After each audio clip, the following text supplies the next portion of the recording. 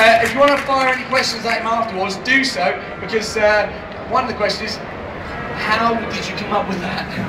And when? Was it in the moment you lay in the bath going, I need more space in here, because I can't quite clean my teeth both ways. Are you on the toilet?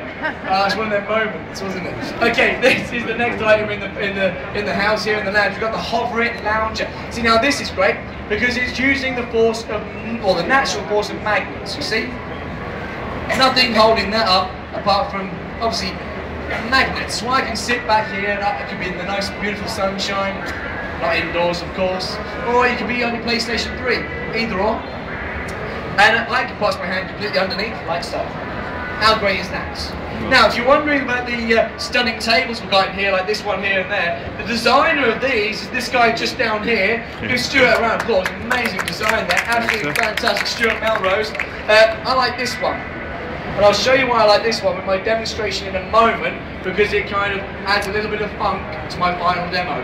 Next demonstration is this here. This is what's called the Gigajuke. Close up on the screen there, you can see the Gigajuke is a stereo, but stereo with a difference. It will store 40,000 songs. Now 40,000 songs that you can access from here, or up to 5 locations around the house with what's called Gigajuke Client. Next to the OLED TV in the kitchen, the little black box is called an OLED. It's called a Gigajuke Client.